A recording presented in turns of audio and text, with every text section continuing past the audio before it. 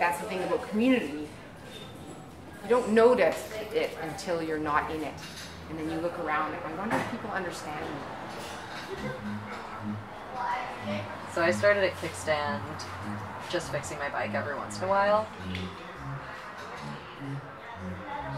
It really was my sister that brought me here. I had never fixed a flat tire. I didn't even consider it. I started commuting on my bike, and if I got a flat tire, I would just take it to a shop. It didn't cross my mind to fix it myself, and then my sister got really involved at Kickstand, and she was like, yeah, you can fix a flat tire, it's not that hard.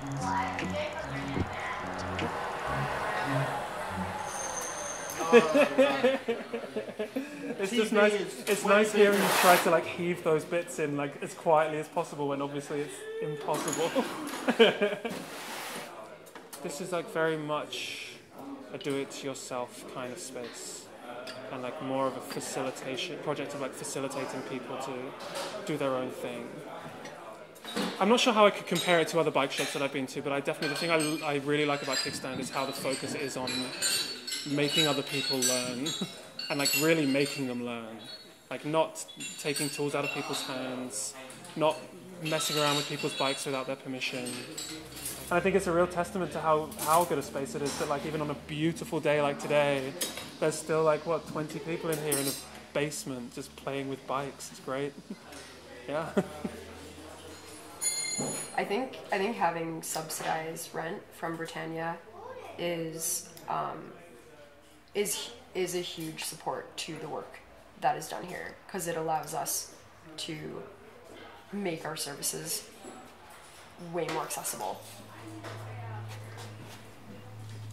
Britannia's been around since 1976 was when we opened, and Britannia has a long history in community activism. The Society's objective really is to be able to support residents and community members who live in the neighborhood, who work in the neighborhood, who play in the neighborhood. And, you know, Kickstand contributes so much to the community.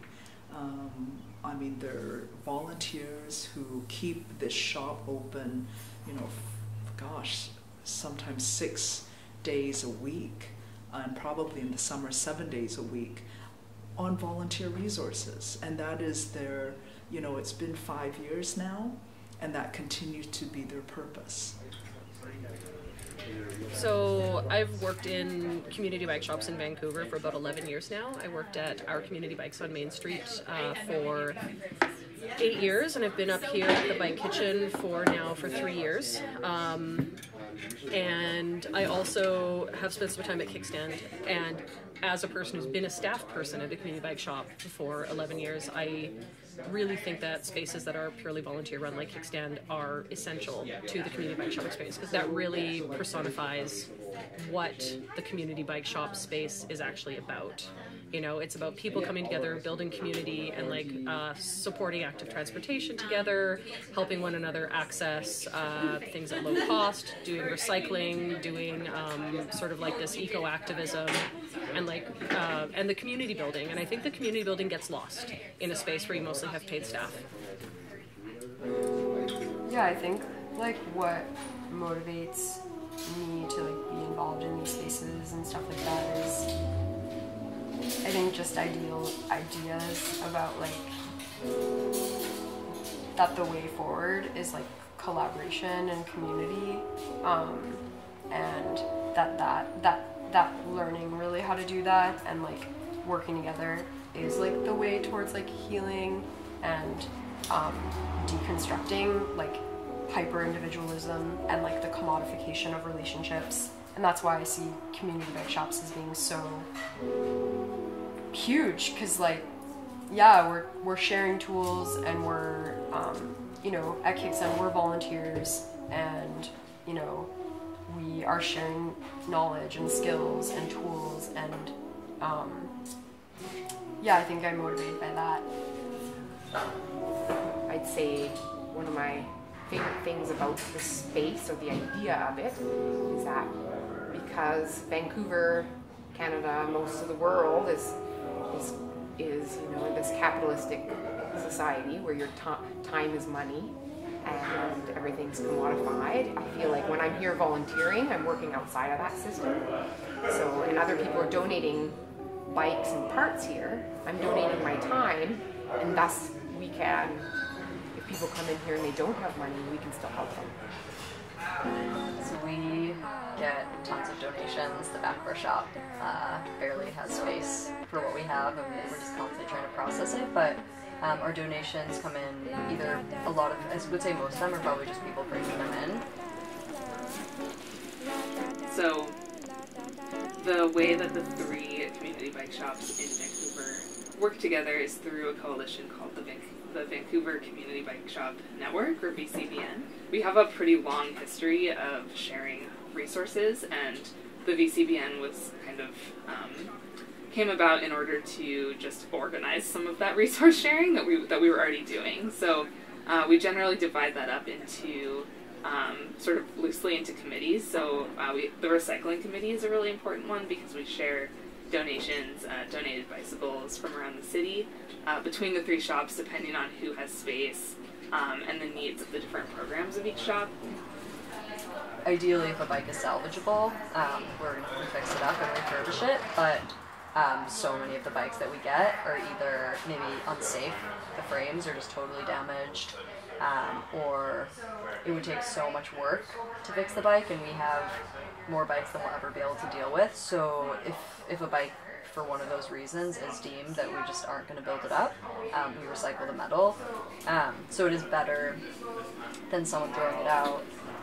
So one of the things we know is that people will throw bicycles in the garbage if there's not a place for them to be recycled. So one thing that people like about community bike shops is that they can throw their garbage into them, and we will take that garbage and turn it into someone's mode of transportation or a piece of art, or we'll recycle it. Yeah, so once we deem one of those bikes that we're gonna recycle it, we will strip it down to save any parts. And so what that looks like is one of our volunteers, sometimes like a newer volunteer, just taking everything off the bike. And sometimes some of our more experienced volunteers can teach someone how to do that process. The really nice thing about stripping a bike that's going to be recycled is you don't have to worry about messing it up, so it's a really low pressure thing. And that's in that process you're actually doing something that's really needed for the shop, and then you're also learning all the parts that come off a bike. Then the other alternative is if we have bikes that we're going to build up, and so we make that decision based on the quality of the bike and how much work needs to go into it. And what that looks like, usually when people think of building a bike, they think of like taking a frame from scratch and building that up. I would say that's rarely what we do here. Lots of people work on projects like that in the shop, but actually to have our volunteers doing that isn't the best use of time, so what we really are doing is refurbishing bikes. I came to Kickstand as a customer last July, I think it was, and a few weeks later I got hired on as a volunteer mechanic. I got drawn into this place. Actually, I was referred by a friend, told me that I can bring my bike here and get it fixed, and I fell in love with it right away.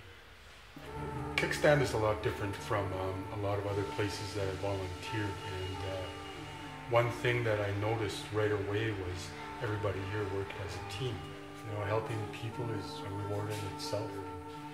I just love the way everybody works together, and I think probably the best thing is we become part of the family. Kickstand as a community for me, a huge portion of that is that there's a place that I know when it's open, and I know there'll be people there that I know. I don't have to text, I don't have to call, I don't have to prearrange, I can just show up. So if I'm volunteering or not, I use this as a place where if I'm having a hard day and I need to talk to somebody, I show up and I know there's somebody here that I can, hey, do you want to go grab some food? Or can I talk to you for a minute? Or just to be around people. One thing that I really like about Kickstand is that it is a community space, and I'm really proud of the fact that we have couches in the front, that we have space for people to just come in and like take a seat, and people do that. And people do just come in to say what's up, and do just come in to like look around, and people don't feel like they have to justify their presence in the space by paying. And I think, yeah, that's actually sadly pretty unique. Yeah, I think lots of people come into community bike shops because they're looking for friendly people that they can share ideas with and try creative problem solving. And some people have mechanical skills, but they don't have people skills, and they are able to kind of supplement that through the sort of skill sharing environment that we have here, and vice versa as well. People who are really friendly and outgoing and they want to learn a new skill have transformed into really confident mechanics. So whether or not the goals are the same, I don't think anyone who comes into a community bike shop is unchanged by it.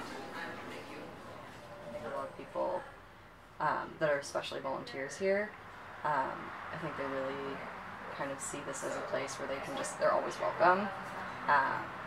My dream is that everybody feels that all the time.